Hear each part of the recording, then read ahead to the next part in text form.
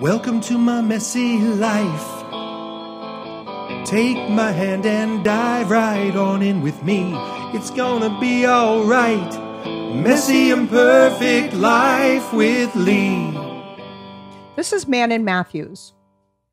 Hi, guys. I find her incredibly hilarious, a little bit goofy, kind of sexy, really sexy. Ooh. Yeah, girl. And you it. just got married. Yeah, like a week ago. Oh my gosh. How was it? It was a dream. It was a dream. It was beautiful. It went really well. Did somebody do it for you, like a sponsor or something? Because you have a lot of kind of sponsors. There was actually a few sponsors. Who? Well, like no one paid for the wedding, right? I mean, my dad did, but like I got things for trade, if that makes sense. Like if I were to put, like for the dresses, Allure Bridal gave me 2 dresses, and that was awesome because then I didn't have to pay for a dress. And then I had, Did you have to return them after? Or you kept them? No, I got to keep them. Oh, nice. Yeah. I had 3 dresses on my wedding. And you changed That's 3 times? Yeah, I changed 3 times. So the first dress was coming down the aisle and saying your vows. Yes, the ceremony dress. That was the first one. Yeah, which I think was my favorite. Okay. It was just very darling. And then the second one was like, hey, we're here in the reception. We're going to eat and watch some toasts. And that was a pink, fun Sex and the City type one. I don't know why. I saw that one. Yeah, for some reason that one felt really like, that was the one that I didn't expect to like. I just tried on for fun. And then I was like, well, this is fun. Yeah, and you're a fun gal. Yeah, I'm fun. You got to rock the fun, girl. And then the third one was really just so simple and fun to dance in. And I loved the look of it. It was really like off the shoulder, more on the tight, simple side. Do people do that? Have 3 dresses? No. No, I've never heard of that. No, I was just gifted them. Yes. So I thought, well, when else am I going to wear these? Yeah. I'll just wear, because we have photographers and why not? So you went into the reception with the pink Sex and the City one. And then when did you change into the dance one? After you heard the toast, you ran in and changed? Yeah, I did. Did you have a team? I had 2 girls help me in the bathroom that I didn't know. And I'm not comfortable naked in front of people. Like, why? That's not, just because that's what my mom was always like, oh, don't look. And so I thought you had to be like self-conscious. Oh my gosh. And so I always am naked with my kids. And Eve's like, Mom, please. I'm like, look at my grown-up bosoms. These are grown-ass woman bosoms. I wish you were my mom. I do that all the time. Am I old enough to be your mom? My mom still does that. She does? still will be like, I'm just going to go over here and just don't look. And so it's made me really self-conscious. Like with girlfriends, I would like go over and they would just like take their shirt off. And I'm like, what are you doing? Are you, 1, either you're hitting on me, or 2, like, I always you're think trying that. to like, I don't want to look like, it just scared me. You always think people are hitting on you? Well, yeah, A. And Me B. too. Did you say you too? Yeah. It's true. I think when you're filled with joy and you're happy and you look people in the eye, they mistake that It's for the eye romantic gaze. love. Yeah. But I look in people's eyes and they're like, yeah, she must want me. I want her Oh, because she sees me. Here's what I get mistaken. I look at people and they think I want them. Does that make sense? That makes sense. I look at people and listen yeah. in their eyeballs. Mm-hmm. I'm up in there and then they're like, wow, she's really giving me that. Yeah, should we go out? And I'm or like, I think actually they feel good when they talk to me. yeah. And that can easily be mistaken for attraction. Yeah. Well, it's a connection for sure. Yeah. Eye gazing. Yeah.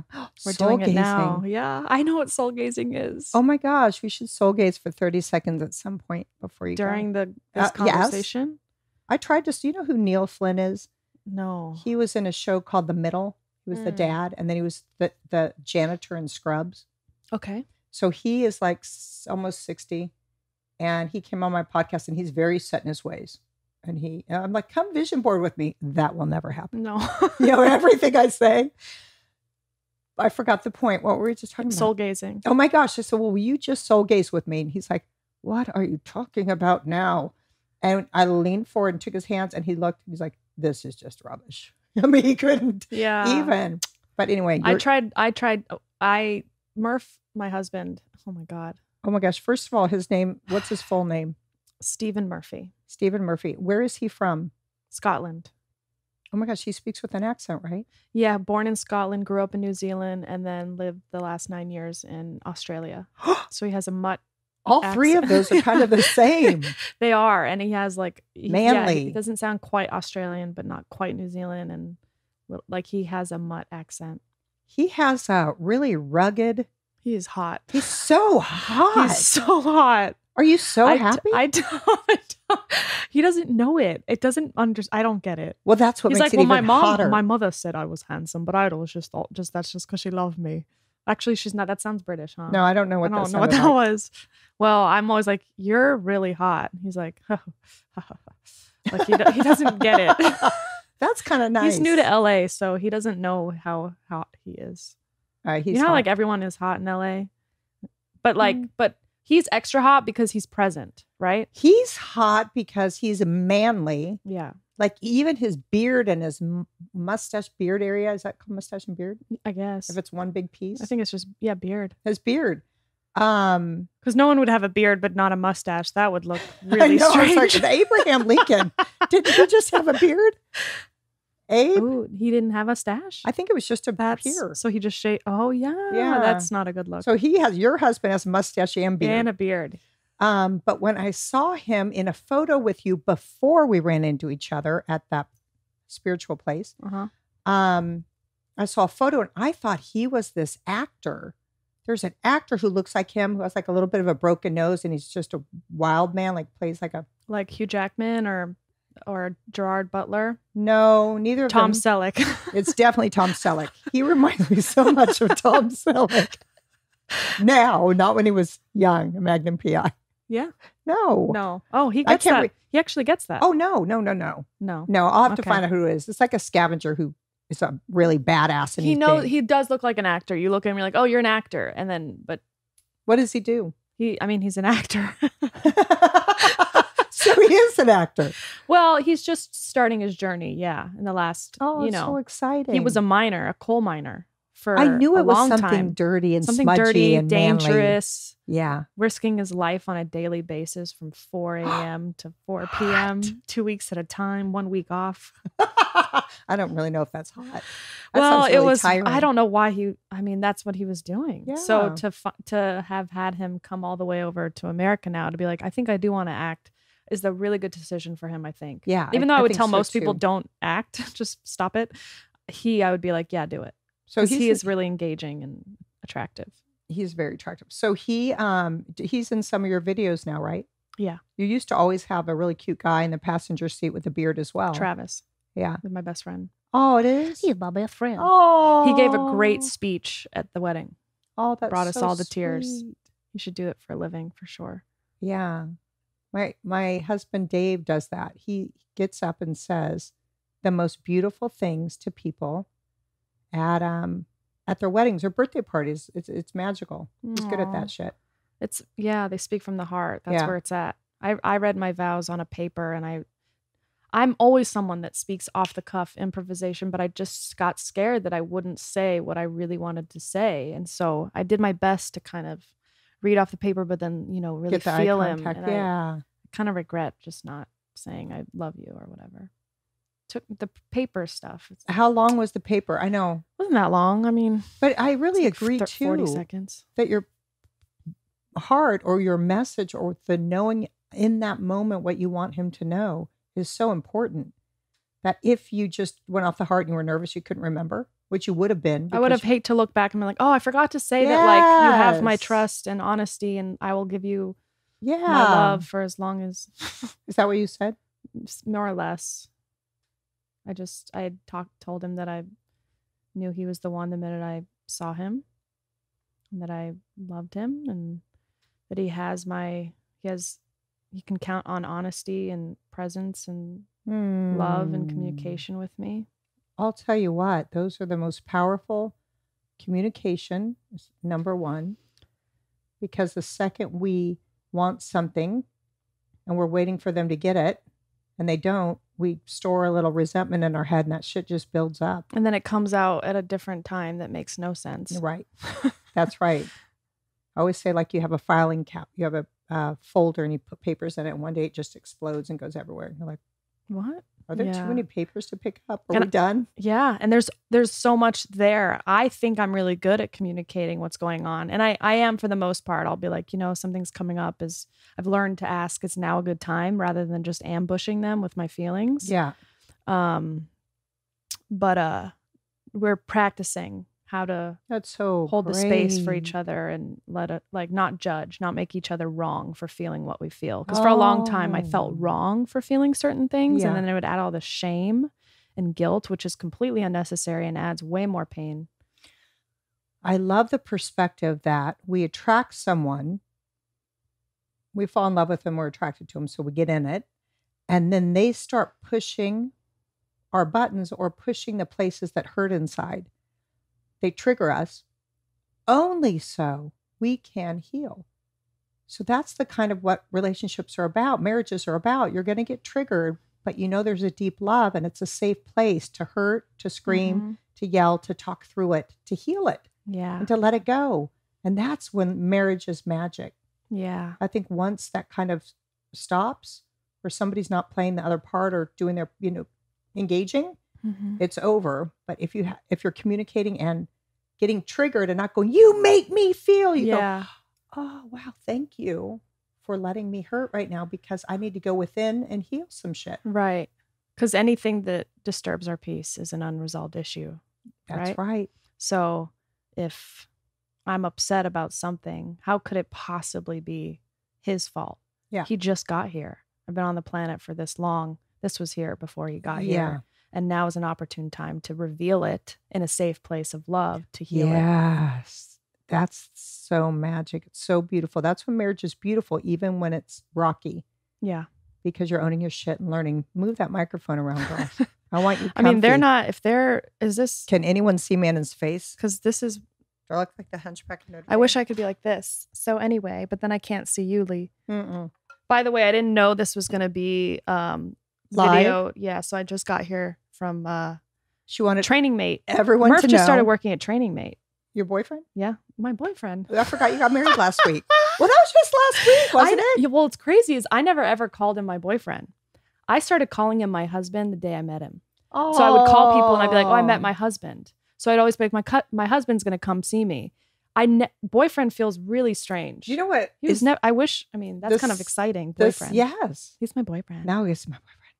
The second I met Dave, I knew it was my husband. And I called him. I couldn't remember his name because I don't remember people's names. I remember his name. I couldn't remember. So I went to work in the morning and I said, I met my husband on the plane last night. And so I was just like, my husband this, my husband that. Oh my God, I met my husband. And then the girl answered the phone. She was, Leigh, it's your husband at work. Oh my God. His name's Dave. And then I was like, hi, Dave. Yeah, but I knew it was my husband and I was 31. Wow. I love that. I'm 30. 30? Oh my gosh, you were around the same age. Yeah, I think I just turned 29. So I was a year older. It was the same thing because his name's Stephen Murphy, but people kept calling him Murph. Murph is so cute. Yeah, Murph's adorable, and that fits him way more than Stephen. Yeah. But I wasn't sure what his name was. So when people were like, I had a friend that was like, what's his name? I'm like, I can't be bothered to know his name. Something with like a pet name. It's my husband. That's what it is. I know. I'm not good with names, and I've let go even feeling bad about it because I see people. Yeah. And I never forget their face. And names are just like a label we've got. It's just words. Who needs them? People are really attached to their name and their self-worth is attached to their name. So if I say, hey, and they're like, you can't remember my name. I'm like, no, I can't. We've met 5 times. I'm like, all right. Nothing to do with you. It's just, I'm a person that doesn't remember names. That's just how I roll. I'm better at remembering people's names now because I know how it feels when I hear my name. Yeah. Because I am attached to my name a little bit. I'm like, oh, I hear it and I go, that's me. Yeah. And when someone remembers my name, it makes me feel so good. So now I'm like, well, I want to make them feel good. So how can I remember their name? And I imagine a name tag that says their name. It will not work for me. You don't know. Okay. I've tried a lot of things. But what I've done is I now just say, hi, friend. And I look them in the eyeball. I say that to almost everyone except my kids, and then I mix their names up. Yeah. I'm like, Eve, and she's like, I'm Audrey. I'm like, so what? There is no Eve. There's no one here named Eve. Okay, so I like a little bit of the story of how we had 3 major different intersections together. Wait. Okay, so Pretty Funny Women. No, start with Daily Grill. Oh, Daily Grill. Yeah, I worked at Daily Grill in Studio City. And you came in with Dave. Yeah, so Dave and I used to go to Daily Grill before he would do one of his shows, his improv shows or whatever. And where would he do improv? Where? Yeah. He like stand-up kind of thing? Well, he's the master at improv. He's like one of the best there is. That's so cool. Yeah, it's really great. So he did improv in Chicago, Second City. And that's where I started too. He was on SNL? He was on SNL 1 year with Will Ferrell's first year. That's so cool. And then he got fired because he's not great at the politics or whatever. So Lorne Michaels had mentioned, I really want you to be pivotal in turning the show around this year. And Dave took it to heart. So he's like, nope, we're not doing that. Nope. I mean, he was thinking he was creating the stuff and it stepped on a lot of toes. Yeah. And he lasted a season, but was kick-ass because he moved here. And then he moved here in October and he flew to Kansas City in December. And I met him in December because that's where I'm from. Kansas City, like my mama. She is? Yeah. Well, I didn't know that. I didn't either. I mean, I knew. Well, you didn't know that you were. Oh, her? I was like, did you just? I knew where my mom. I knew where my mom's from. Well, what was interesting is then we took a class together, Pretty Funny Women, right? Did I say, oh, Dave, yes. I'm a fan of yours? No, we were in Pretty Funny Women. And but how did I know? Did we actually meet at Daily Grill? Well, we would talk because you were waiting on us. Oh. You would come up and we'd order and chit chat, whatever. So we get into years later. Yeah. I don't know how many years. We go into, I just wanted to take a stand-up class and I walk in and she's here, but I don't recognize Manon from the Daily Grill. And she's in the class. She's like, I've met you. This is what happened. I don't know if this is so not how I remember the story. Well, I make things up so you can correct it. But here's what my memory is. I got up and said my name and did, my thing. And then you did your thing and whatever. And then after you were like, I met you. Here's what you said to me. We were walking out. You go, I used to be a waitress at the Daily Grill and I used to see you guys come in all the time. Yeah. And I thought, what a lovely couple. I hope I get to have that one day. Oh, you said something like that. That's really nice. I think that sounds accurate. And then I was like, oh, that's so sweet. So we had that kind of exchange. Then we kind of went our separate ways again. Did you keep doing stand-up? I did it for about a year and a half. And you know what? One of my favorite places is to be on stage with a spotlight and a microphone. It's not to try and remember something funny to try and make someone laugh. So I like what I'm doing now, which is speaking the wisdom of my soul with my bite, with my humor. So maybe you can help me start my podcast. Oh, I would. I'm terrified. I'm like, no one cares. They've all heard me before. Who's heard me? No one's heard me. Oh, no. But that's the voice that comes in. The stories that we tell ourselves to paralyze us and miss out on our lives. Yeah, I need help with that. Oh, I'll help you, baby girl. Okay. 100%. Yes. Well, basically, my help will be no tolerance for the voice. Tell it to fuck off. And we'll just push record with a producer and you'll start doing it. Okay. Because that's it. Yeah. Yeah, because you seem really aligned with your purpose and you follow your joy. Oh my gosh. 100%. It's inspiring. And then our third interaction. Yeah. Is that where you're going to go to next? Yeah. After our second one? It was what? The So then I go to, I'm going to the spiritual church. It sounds like Scientology, but it's not though. I know I always have to say that. What's like it Church called? of Religious Science. And it's basically the science of the mind, how powerful your mind is. And when you reprogram your brain from, I can't do this, I suck, I'm unworthy, to, I can do this, I'm fantastic, I'm worthy. I'm listening. I don't really react because then it would take away from the live aspect when they watch it on the YouTube. Yeah, it would be distracting. Yeah. But I'll talk to those people after. Did they rename it to the YouTubes? Well, I like the YouTubes. Okay, so I had a psychic 2 days ago say, you need to do YouTube. And I'm like, well, I guess I kind of do. You're like, I already rule one freaking platform. Why do I have to go anywhere else? Well, you know what's crazy is I've been resisting YouTube for like years. Like, cause I'm like, cause I have judgment around it. And it's just like, just do it. Cause that's actually where the money is. Oh, okay. First of all, guys, Manon Mathews, if you go on Instagram, if you want to go on right now and look at her Instagram page, it is fiery, hilarious, sexy, outrageous, ridiculous. That's what you see? Yeah. Oh, what a gift. That's what I see.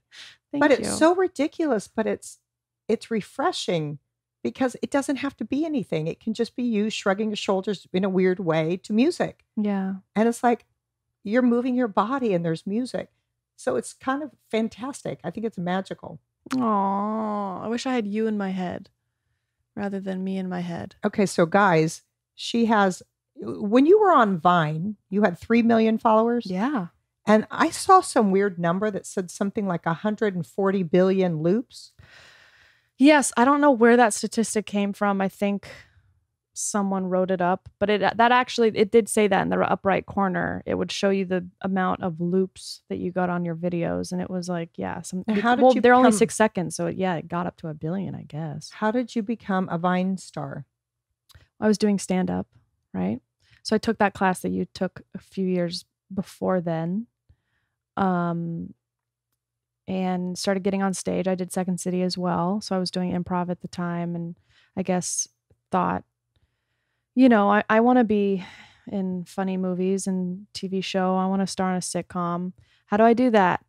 Well, I guess I'll just do some stand up, right? And then I got on this app Vine, and I was just enjoying watching it.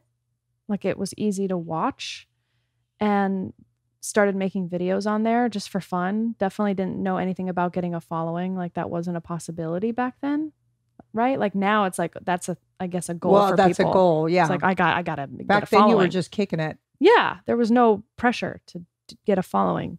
And then someone commented, and I still need to find this person and thank them, but someone commented and said, "Hey, I saw you do your Kristen Stewart impression at the Comedy Store. Can you put a Vine of that?" And I'm like, "Oh yeah, sure." And I was literally on my way out of the house, and I put on a hat and I was like, "Hey, Kristen Stewart, what's your favorite ice cream flavor?" And then I did my Kristen Stewart impression. Wait. And it already just you putting your chin out a little bit. It's so good. Do it.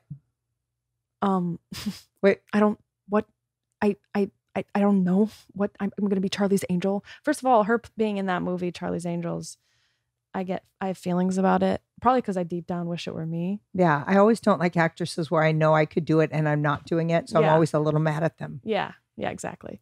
I'm glad that you can get there quicker too. Because it's like, it comes across as like, oh, I just don't like them. And it's like, well, no, you're jealous. Yeah. And then I did that impression. And then overnight it was like 10,000 followers. And then in a week it was 100,000. And then in a month it was 500,000. And then got up to 3 million. But I was consistent. I kept making videos, and it was so much fun. It's so much fun. It's so much fun. It really is. Because you're in your full on using all of your gifts, your improv, your stand up, your creativity, your body, all of it. Video filming. I grew up making videos and editing and all that fun stuff. And so it brought back that fun. Because I went to high school and college, and I was always filming though. It's interesting. Even with like a big camcorder, I was always filming. So that's the fact that I'm doing that now is crazy. And I was noticing when I was reading your little bio that Alicia typed up for me, it said Second City, The Groundlings, and UCB. Yes. I did Second City and The Groundlings. You would be great on there. I did. When did you do that? I did The Groundlings before I met Dave, and I got to level 3, and then the next one's 4, I think, in the final one. But they said that they always makes people repeat one, so they can get more money and all that. Oh, that's what I heard. So I did really great in that level 3, and they said I had to repeat it. I was like, "Fuck this," and I left. Oh, then I met Dave, and I started at Improv Olympic, and I did that, all of the things, and got on an improv team and did that, and then I got pregnant.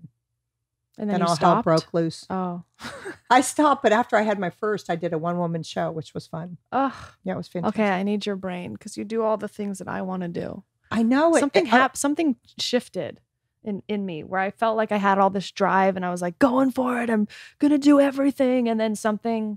It's almost like because it's like I love numbers and I look at numbers and that's how I see, and so I'm worried that I'm comparing everything to that 3 million and then everything's falling short because the number isn't high enough. And I'm not looking at it. I mean, when on a good day, I can look at it and be like, oh, it's such a gift that I even have any followers, but that's not why I'm doing it. I'm doing it because it's fun. But sometimes social media You get gets sucked in my into head. it. Yeah. So people say with my podcast, I just started doing it. And people are like, how many viewers do you have? How many followers? I go, I have no earthly idea because I know I'm just to do this. Yeah. And organically, it's going to become what it's going to become. And the people are going to be attracted to me who are supposed to be here. But I'm done worrying. I'm done trying. I'm done going up hills and banging on doors. I only do what's in line with why I'm here, which is to shine my light. How did you become done? I became done when I was running like a chicken with my head cut off, I knew I had something.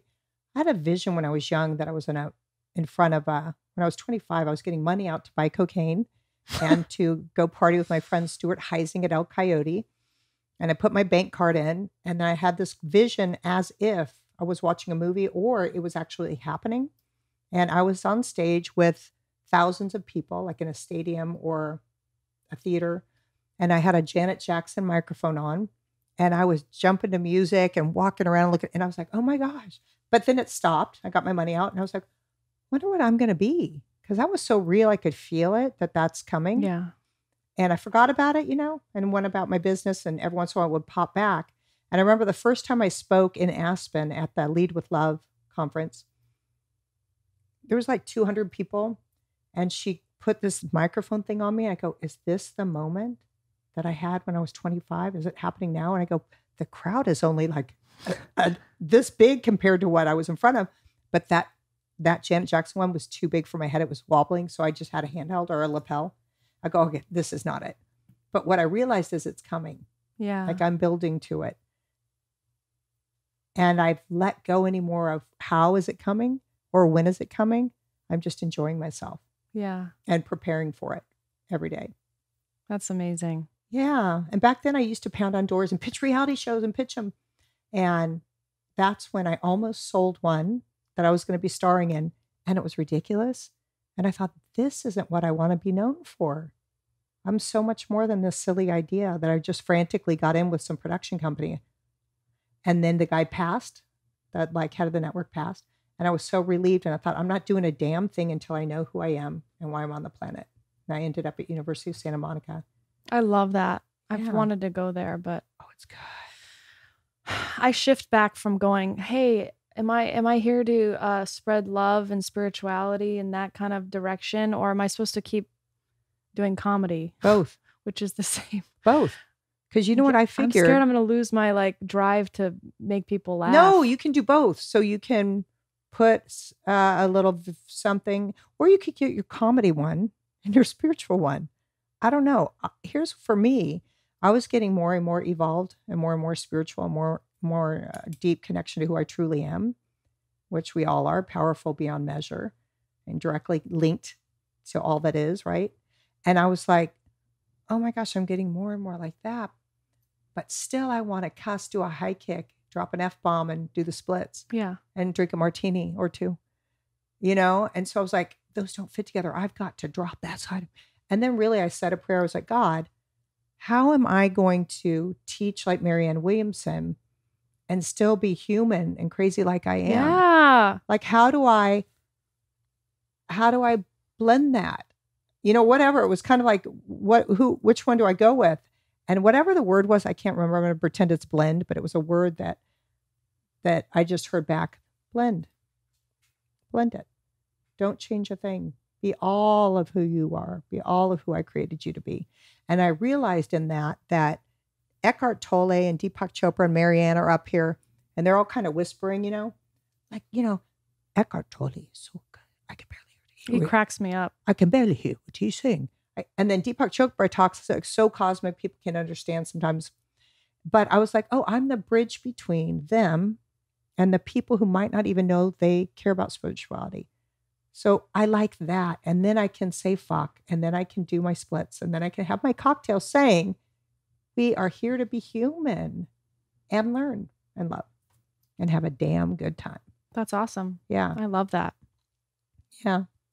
I want to know something because I'll just gab with you all day. But I got a hit. I like that presentation of the deep lunge forward, mouth open, drop in. Very beautifully, physically, nut eating. I want to know something. Do you want to move your body a little bit right now? A little bit. I always want to move my body. Do you want to kind of move it forward like you do when you do your videos and you can push your microphone? Oh, stretch. Okay, what the hell were you? Oh no, I got to stay on task here. But remind me after this to talk about Tony Robbins. Oh, but not yet. Have you done it yet? No. Okay.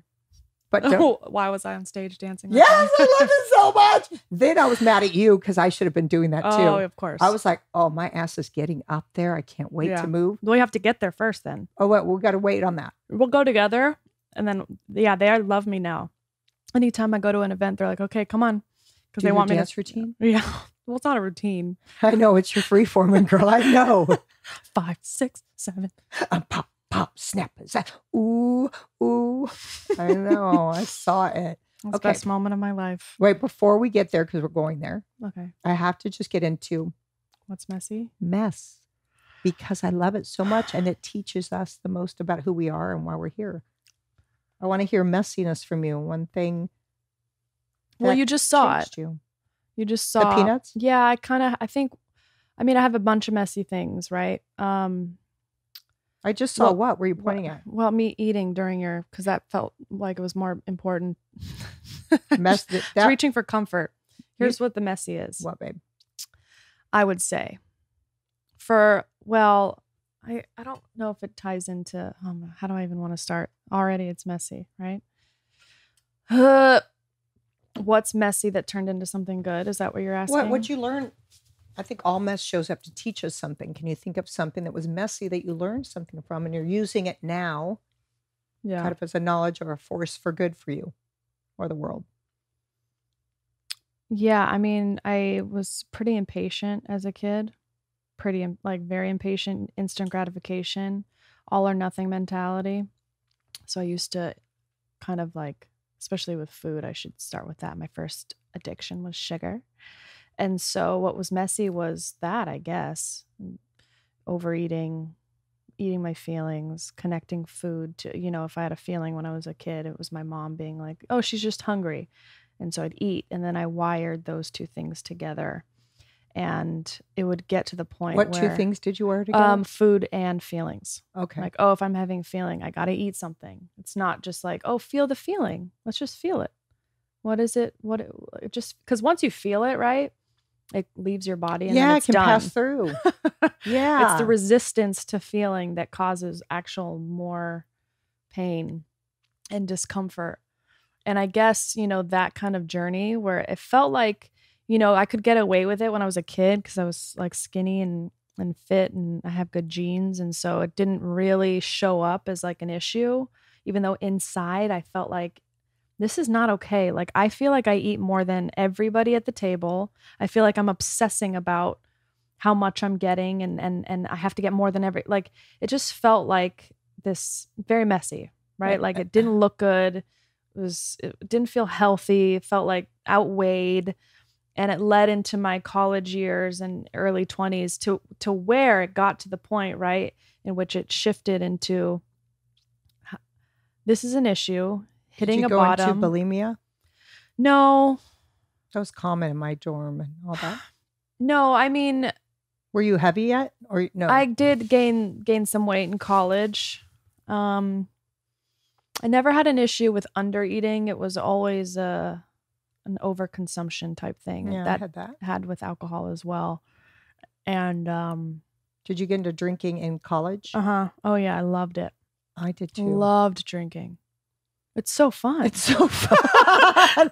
It's so fun. It quiets that chatter. It's so fun. The brain can be a really dangerous, not nice place at the unconscious level. Oh yeah. And our minds anything that shuts that off, it's please, I felt connected to source with drinking. And I got that same comfort with food too. It's just oh, okay, cool. I can just calm down. Because in this world, I didn't feel enough. I didn't feel like I had enough. I felt like I was going to lose what I had. So it was just fear-based thinking, I guess. Where did your feeling of not enough come from? Not being enough? Was it from attention from your parents or maybe? Do you have siblings? No. Yeah, I grew up as an only child. Okay. I have a half older sister who lives in Kansas. How in the hell could they not pay attention when there was just you? They did. They paid way too much attention. Oh. And so if I did something good, it was like amazing. And if I did something that was just like not great, it was really suffocating and really like, this isn't good. And so it was too much attention. It wasn't, there was no relaxing. Freedom. No freedom. No, and I struggle with that today. I struggle with thinking that my freedom's being threatened. And so I would get in relationships and then I'd be like, I got to get out of here. And And so the fact that I'm even married today is a miracle. It really shows me that like, oh, things are different. Or I had a psychic shift. Yeah. So that messiness of like eating and drinking and just wanting to escape led to, I guess a bottom to where I got really into Marianne Williamson, self-help. I got certified in neurolinguistic programming twice. Became NLP? a master. Yeah. I didn't know that. Oh, I'm obsessed with it. Oh my God. Yeah, it changed everything. That. Changed my whole life. That changed my whole life along with everything I just named. Yeah. I'm obsessed with like, I'll try landmark, insight seminars, 12-step programs, Marianne Williamson, like reading book. Like I've been reading spiritual literature for as long as I can remember. I don't even read. Me either. Like that's all I care about. Me too. It's just crazy. About feeding that longing. Longing is a really good word. Really untethered and unleashed. Yeah. And completely connected to my power, which is God. Yeah. I had no sense of God, really. Like I didn't have, we prayed over, I wasn't really religious growing up. And I know we prayed over our food, but I didn't know what I was praying to. And so I didn't have any sort of connection to source energy. I thought I was running the ship and that was a lot of pressure, right? Because that's how it felt and occurred to me as a child. I love that so much. I just want to pause on that because it's so beautiful. It's like when you think you're in charge of your life, it's hard as hell and it's overwhelming and it's almost too much. Like, it is. Everything's a big deal.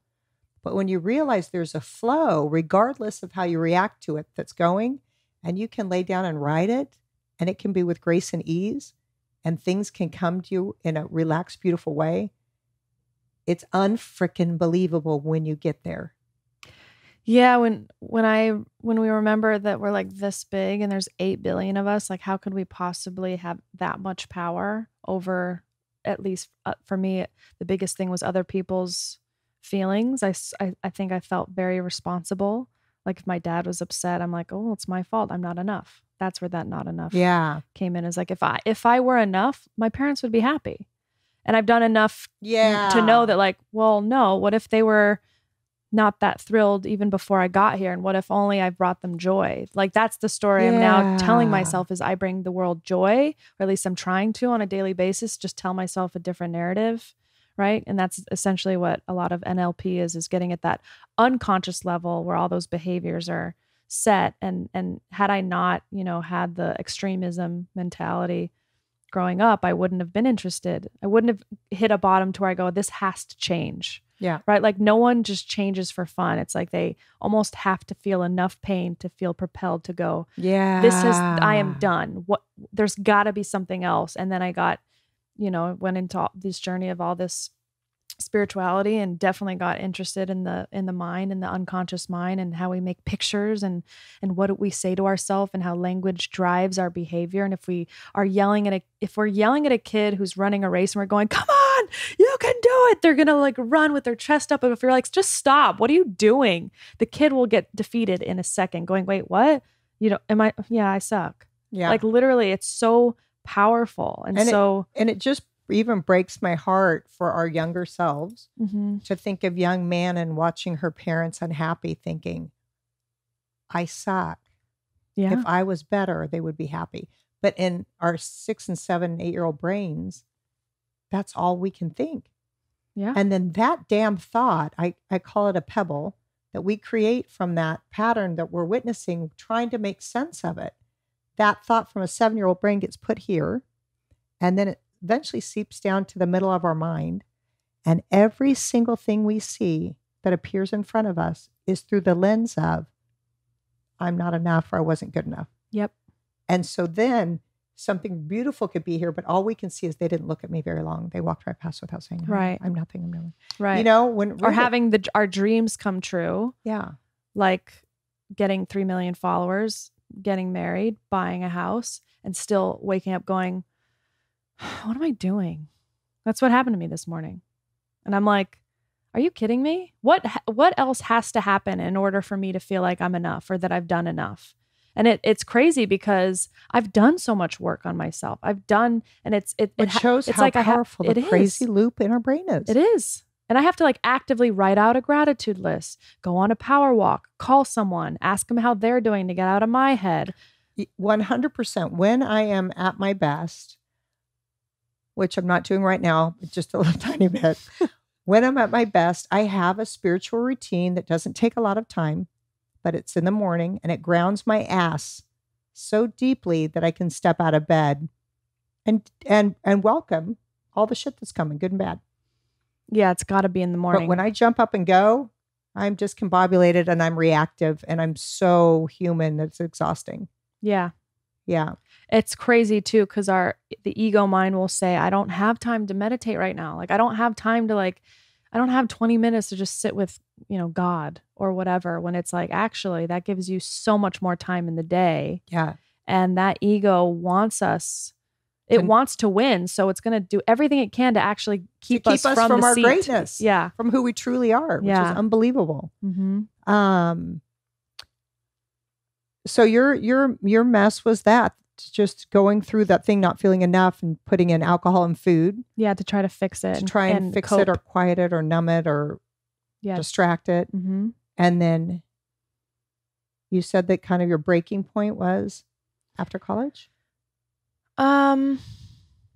Yeah, it was like relationship after relationship. But some voice. You got tired. I was very tired at 23 years old. I was like, I'm 23. Why am I, what is this? Like, what, I just hit this. I didn't feel present in my life at all. I was like, something has to change. And you've always had, I've always had, I'm feeling like you did as well, is some awareness that I've never just been in life 100%, meaning I wasn't aware, like, why did I do that? What's going on? Since I was little, like I was very aware, like, I just bothered all of those people with that comment. That's weird. Yeah, or just having some people awareness. don't have that, I think. No. And I think that's it, is when you get down on your knees, the people who don't have it stay on their knees and go into a depression. I'll get on my knees and feel the hurt and then go, okay, what is my learning from this? Yeah, someone must have taught you that. Why did this show up? I don't really know. I think I got so tired like you when I was doing drugs and making out with everyone and running making out with everyone. That was my thing too, man. I was making out. And I wasn't even aware of it. I was like, I don't remember doing any of that. I don't know what you're talking about. And they're like, you're in a relationship. And I felt so bad, but I was like, I can't help it. No, I was never in a relationship. I was just making out. And I was like, always can I in get your number? I'm like, no, sorry. I got to blow like the wind. I guess that I want to kiss you, but that doesn't mean we're going to. I want to make out with you, but I will never see you again. Yeah, exactly. But I remember when I got on my knees right before I met Dave, I was spent. I was done. I was tired. And I was like, what's happening? And that's when I went to God. I think every time I do that I wear myself out so hard that I can open, then I get the blessings. It's that desperate feeling of like the willingness to go to any length, like to really feel.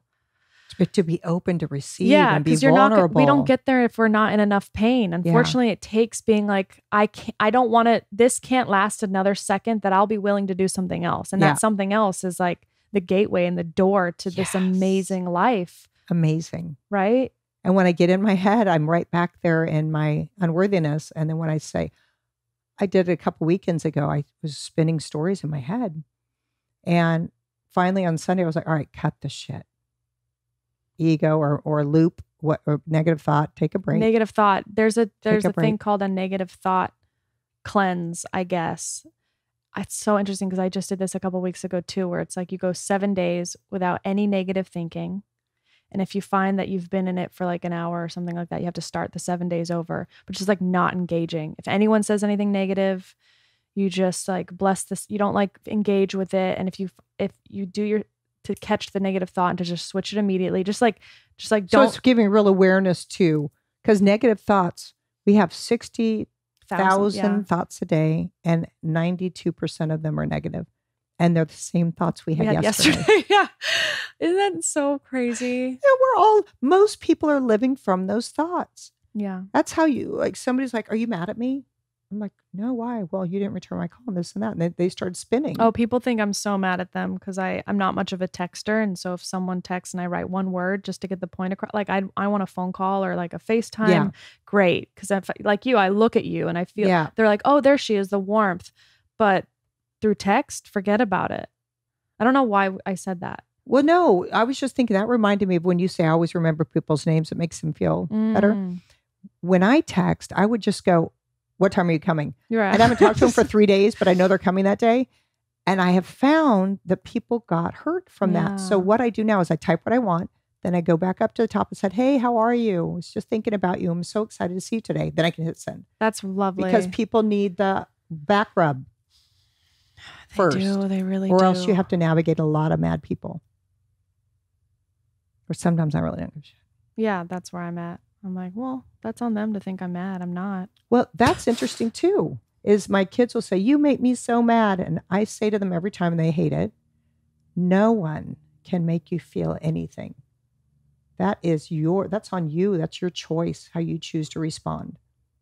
So if I yell at you or if I'm irrational or whatever, which I'm sure I never am. Did you watch the Brene Brown thing? No. She talks about that, like getting clear on your story and kind of coming to the people that you love and saying, I've created a story that, you're mad at me or whatever. And then it's like I just took responsibility for creating that. Yeah. And then I can get clear, you might respond going, oh, I'm not, I just love you. And I go, oh, well, now I was vulnerable enough to share my story that I made up. And when I share it in that way of like, I created this, it puts it on me so the other person can actually hear me and not feel like attacked. Like, like you're mad at me, aren't you? Or like, I feel like you're mad at me. Even that is like, well, yeah, it's like a way of communication. That's so funny because the thing I talked about a couple of weeks ago when I was spinning in a story, everyone ended up going to the beach on the 4th of July. And I used to go to that. But in the last few years, kind of with my relationship and everything that was going on here, I stopped going to that. And then all of a sudden, Dave and I are taking a break right now. And it was my first, that vacation, like every holiday's new without him here in my house or part of my, and I'm like, what did I used to do today? Like, I don't remember what to do. And then I looked and everyone was there. So I got mad at the person who a long time ago started it, but she's not in charge of anyone. But I was feeling so alone and lost. And then I saw these people and I thought, why are you excluding me? And my unworthiness kicked in. And I started spinning on that. And then I reached out to her, like, why in the hell wouldn't you this and that and this? She's like, what are you talking about? Like, anyone can come. I was like, but everyone came but me. Like everyone else heard about it, but I was already out of the game. Right. But I got triggered because I felt so vulnerable and alone. Rather than being like, I'm feeling lonely. I really want to be there. I'm afraid that I'm not welcome or whatever that step would just, and then she could go, oh, happy to come on by. And then you're there. But we're so, but I don't even know. Before that, I'm hurting. I'm going to go inside and give myself a little bit of love. But instead I projected it onto someone else, put a couple mean text messages, like what the fuck. And then 2 days later, I said to her, I was really struggling and feeling lost and alone. And that was a way for me to get it out on you. So I just want to apologize for that. That's nice that you apologized. Yeah. So I did that kind of what you're saying with Brene Brown of owning it, Yeah. You didn't do anything wrong. You went with your family and had fun with a lot of other people. Yeah. And I perceived it because I was hurting that I was excluded. Yeah. Hopefully I wasn't. Who knows? But if I am, whatever. Well, yeah, we're I guess the creator of our own life. Like if I'm not, I can easily do that, especially with social media. I'll like look at people's lives and I'm like, why am I looking at these people's lives? This is just a distraction from my own life. That's what I'm bumping up against lately is like, I feel like I distract myself from myself and my own creativity. Yeah. And you know what I do on social media? I post and go. So I put my post up and go. And then I'm being told I need to go at least an hour a day to comment back to the people who comment on things. That's amazing. To build my audience. But I don't look around. But some people got mad at me. I'm not following you anymore because you never like my stuff. And I'm like, I'm so sorry. I'm just posting and going. I'll like your stuff if you tell me that's important to you. Yeah. Yeah. I love that. That's true. That's great. I'm practicing that. I muted. Do you know about the mute? What? You can just mute people, meaning you still follow them, but you don't watch their things. That's nice. I've done that quite a bit. I have trouble with compare to spare. So I'm not somebody that's on my phone all the time, but when I do go on, there are days where I find that I just reach for it extra. And I'm like, what is this? Like, this is such a, and then I'm not present in my life. And that's the point of creation is in the present. And if I'm watching somebody else's present, we're missing our life. Mine? Yeah. Yeah. But it is true, you know. I always post pretty cute pictures or positive messages. And people are always like, you have the best life ever. You know, and last year I had the worst year of my life. And people were like, I couldn't tell on social media. Yeah. So people only post the good stuff. Well, I want to post the cute picture. I don't want to go, oh my God, I can't stop crying. I posted a post, I want to say a few months ago. And I said, hey, it was like a cute picture. But the caption was, I'm struggling right now. I'm going to take a few days off. I'm feeling a lot of compare despair and self-esteem or whatever. And it actually got the most likes out of most of my stuff. Well, wait a second. If you have a million followers, what does that look like? How many likes would you get on your most liked post? You know, I have 500,000 on Instagram. It's over half. Okay. Well, anything over 500,000, I think, is 1 million. No, it's not. Okay, well, that was just my great. I wish I thought that way. I basically have 1 million. I'm blocking my face. I know, right? Well, or how many likes? My most, I don't know. I think you're supposed to have like such a strong following that you get strong likes. Yeah, no. I have like a little following and very few likes. That would be, So in my comparison. Engagement is what people, is where it's really at. Because you could have 1 million followers, but if no one's engaging with your stuff, it's not really going to matter. Yeah. And a lot of my followers, I mean, I'm getting some new ones lately. My romantic ones posts do pretty well. What? Like the romantic posts with like Murph at our wedding. That I noticed that those did really well. But like, or like a selfie does better than me being at a cool spot. Yeah, I posted like a quote that I wrote with a little picture, you know, with a graphic, and it got like 100. And then my cute daughters with me got 400. Yeah. It's so interesting, right? Yeah. But I also think Instagram does something with them. Like there's times where I'm like, this should have done well. But it like that one post where I was like, I'm just taking some time off because I'm having a hard time. That I didn't think would do well, but it did because I actually do think people like I do relating. Those. I do those too. And I always, because this is messy, right? This podcast is, my life is, I'm sure your life is, even with our thoughts, it makes it messy. So I like to share from that because that's relatable. You know, people can connect and see themselves and feel not alone. And then I can give a little learning or nugget from it. So I enjoy the mess. And now I try, when I get kicked in the stomach and fall to the ground, I try and take some deep breaths and stand up faster and get to the learning instead of staying in the victim mode. Oh, that's great. It's nice. How do you stand up faster? I go, oh, I got kicked in the stomach. And here's actually what I say to myself. Some good shit's coming. Some big ass learning is coming because that hurt. And then I breathe it. I feel the pain of it. And then I choose not to suffer after. So I feel the pain, but I let it go. Like you were saying earlier, let it move through you. Feel it, sit in it, cry. You know, I have an Apple Watch and it's ringing and that's distracting to me. I thought you were going to relate it back. I thought you were going to say my Apple Watch reminds me to cry. No, my Apple Watch is trying to distract me like my cell phone does. I got an Apple Watch and I had it for a week and returned it. I don't know how to use it. I kind of liked it. I got at the time I was weird about money and I was like, well, I just, $400. And you're making money, right? It's crazy. I just bought a house and I'm worried about an Apple Watch. I know. So you're making trained. money now, right? Yeah. I've been making money with sponsored posts for like 5 years. 5 years.